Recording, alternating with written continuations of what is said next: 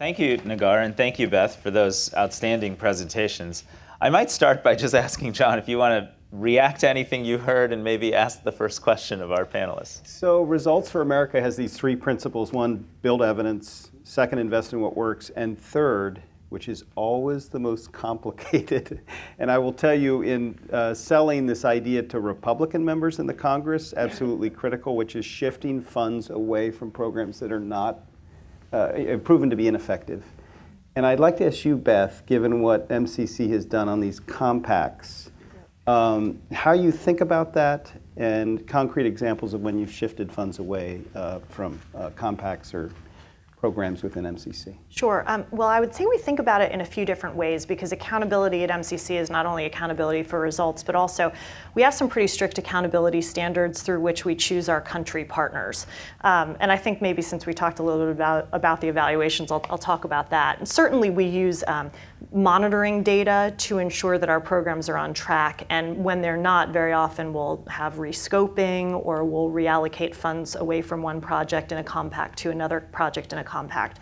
But what sometimes happens, not very often, but sometimes, is that our countries themselves can sort of fall back on their commitments to the good governance standards that we expect of our partner countries. And when we see slippage like that, we have a dialogue with our partner countries about that. And very often, those things are temporary. The government takes some measures to mitigate the effects of that, or to put new policies in place and actually reverse that trend.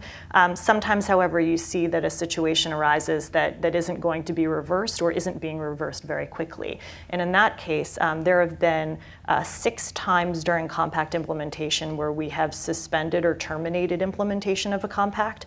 And then most recently, we actually suspended the development of the compact with Tanzania, of a second compact with Tanzania, because of some election irregularities. Very good, thank you. Well, so building on that, maybe I'll ask both of you to address what is when you are making changes in programs based on either intermediate findings from evaluations, or final evaluation data, or, as you just point out, countries backsliding on the criteria that allowed them to qualify for the program in the first place. Offer folks some color in terms of what kind of pushback do you get from either other agencies, the Hill, your partners out in the field, or do you not get the pushback? What's tough about it? What kind of pushback would you get, and how do you overcome that? I'll start. Well, these are painful decisions to make, right? There has been a lot of time on both sides of the partnership invested in moving these partnerships forward. And in fact, not only are there robust country teams at MCC headquarters who are working on this, sector experts, economists, monitoring and evaluation experts, a whole host of people who've devoted a lot of time and effort into this.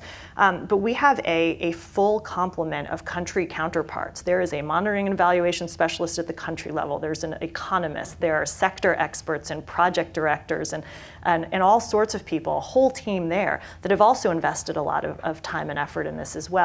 And I think there's, so one of the most difficult things is actually understanding that this is something that needs to be done, because people at MCC inherently understand that, but it doesn't make it any less painful or disappointing when it has to happen. So it's sort of the internal, the internal barriers first that need to be overcome.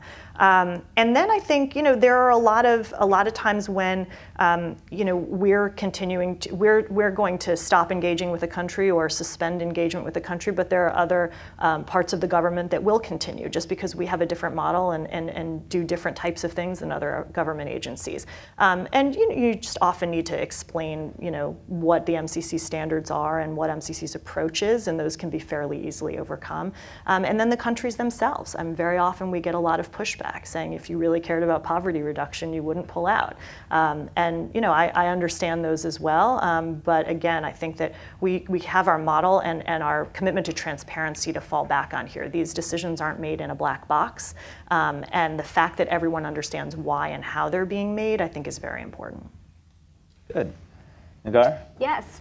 So I would just start off by saying, I think for folks that are familiar with USAID's budgeting and programming processes, you know that a lot of the work we do has a lot of involvement by Congress through earmarks. So from the starting point, we don't have a blank slate of how we're going to do our work. But having said that, I think when you get to the country level and you're programming whatever sector you're in, I think the biggest pushback we get is probably from a contracting lens. So it's really a legalistic interpretation of, you said that we were in this partnership to do X, and even if we've gone in this direction, it doesn't matter because we signed this agreement to do X. So that is incredibly frustrating, but it's something that we're actually working really closely we've been working on it over the last year, but we've launched this effort around adaptive management, which is sort of a buzzword. DFID is very engaged in this, as is the World Bank. But it's looking at, rather than having to get to the stage in the middle of a project where you realize something isn't working and you have to pull out, why can't we have more iterative and more rapid feedback loops in our monitoring and evaluation to be able to make course corrections much more quickly? So we think this is a much more efficient and less painful way of making needed changes as we get evidence in real time. You know, I'll just add my own answer to that is that I used to get the most intense sort of phone calls from the Hill or from external partners were often linked to programs that we were in the process of closing out of or shutting down because the results of the evaluation policy indicated they should be. And we would share that data publicly and with partners, but nevertheless, that's usually not enough to allay the concerns of external partners who would no longer be receiving funds, or their very committed members of Congress or the Senate who, you know, do care deeply about specific programs and don't always get the opportunity to engage with, well, if we use those resources elsewhere, they can generate even more good. So what I commend both agencies for is a commitment to maintain this approach, even when it's tough to make those reallocations. I guess I'd ask, as you look out over the next, call it 5 years, or to the next administration that takes hold, what do you think is the next priority? I mean, here USAID, MCC are at the top of the list in the What Works Index. And yet, I know each of you leads an effort to maintain culture and focus and excellence on the concept of using data and results to guide programmatic decisions. Are there any kind of big observations you would share with an incoming administration that would say, hey, over the next term or 2 terms, the challenge in maintaining this really excellent position at the top of the list is going to be the following thing? Do you want me to start? So I would say in the realm of evidence and data, some of the big challenges that I think are really important for focus, one is around partnerships that, like at USAID, we don't have all the answers ourselves, and we shouldn't have all the answers ourselves. So being really deliberate about partnering with non-traditional actors that could advance our work in this space, with academics, with researchers, and forging those alliances, which our Global Development Lab has done, but really advancing that to bring the best knowledge and evidence and methods into the agency for use. I think there is sometimes a reliance in the government to just keep your head down and focus on what's happening in your agency, and I think we're past that era. So I would say that's a big one.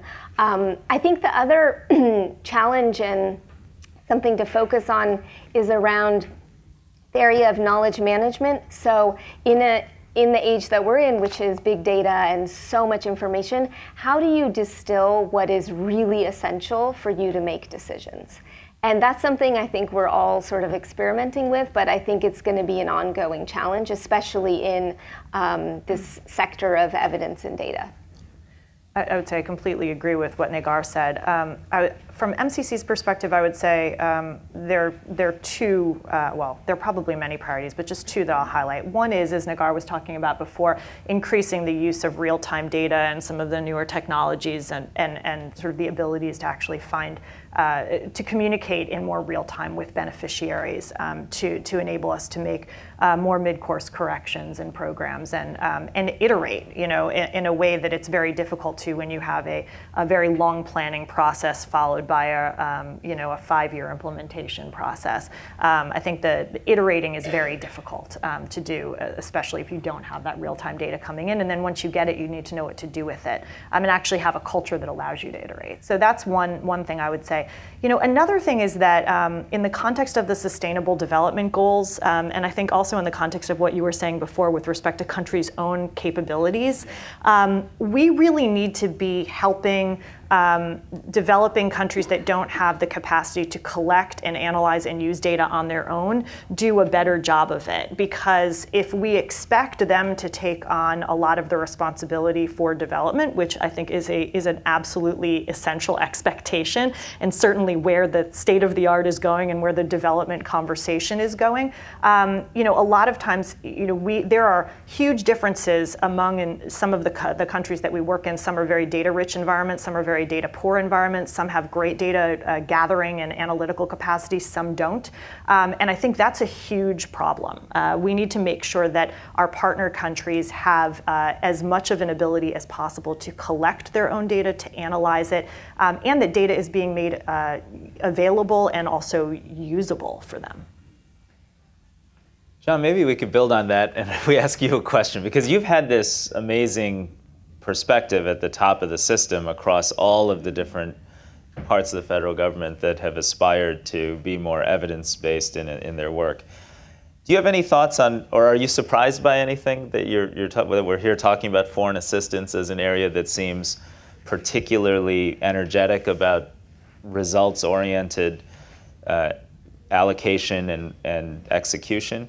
And are there any lessons this field should learn from other parts of federal policymaking and incorporate those lessons to get even better? Yeah, so having a little window into when I was working in the Congress, if you were to tell me that there was going to be an evidence-based policy panel that would produce an index where USAID and then this newly created organization in foreign aid were not only to lead the index, but actually attract more increases in federal appropriations on a bipartisan basis than anything else I can think of, I would have thought that you had shot yourself to Mars. And it's a remarkable story, really, I think. And to me, to your point, Beth, about when I was in Zanzibar and I saw across all these health systems in sub-Saharan African countries, wonderful work, national ministers of health with health targets, organizations on the ground working to meet those targets.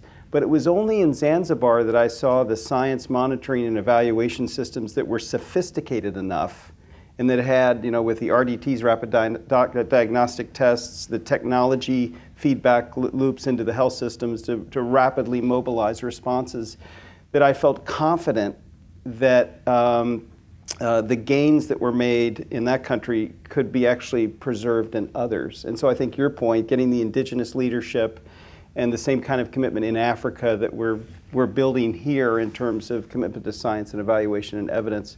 The other thing I'd say just quickly is the power of setting very clear, understandable goals. When this goal was set, universal coverage of bed nets by the end of 2010, most people laughed. And then the Gates Foundation, the World Bank, the Global Fund, PMI, all these institutions stepped up because this was funding one of 4 evidence-based interventions that we knew would fully prevent and treat malaria. And so the more we can follow the evidence, set clear goals, have a strategy to meet them, and then to your point, Negar, create a culture within these agencies that's really committed, to your point, not just next year or when the initiative gets a lot of fanfare, but over a decadal plus commitment to meeting those goals. I think that's when we're going to see great success. Well, that is a very special point to end on, because great success in this field is truly related to wiping out the kind of extreme poverty where a young child dies of a mosquito bite, and that's acceptable because it's what everybody sees and understands is just the way life is.